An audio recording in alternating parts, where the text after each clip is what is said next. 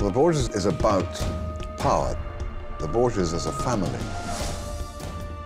The most powerful, bloodthirsty, immoral bunch that you could wish for.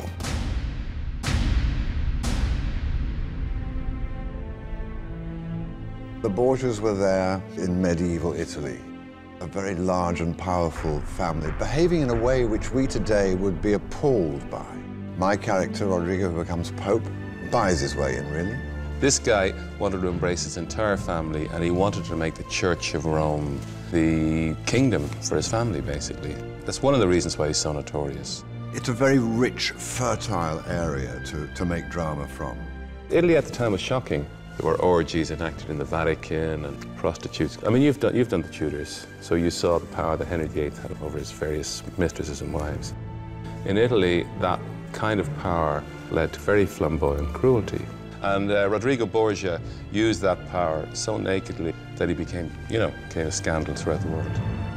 From Academy Award winner Neil Jordan, director of The Crying Game, An Interview with a Vampire. It's almost like within this beautiful Palladian garden of the Renaissance, there's almost like a torture chamber where very bad things happen.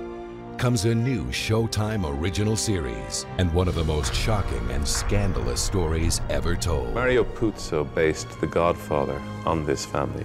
It's almost like The Godfather brought home, to 15th century Rome. These are at the beginnings, if you like, of a sort of Italian mafia style of family. No, very similar to that. I think that's a very good, well, you see, they're writers, so they would come up with a very accurate description. Academy Award winner Jeremy Irons is Rodrigo Borgia. I think this is going to blow people's socks off, I hope. The Borgias, coming in 2011, only on Showtime.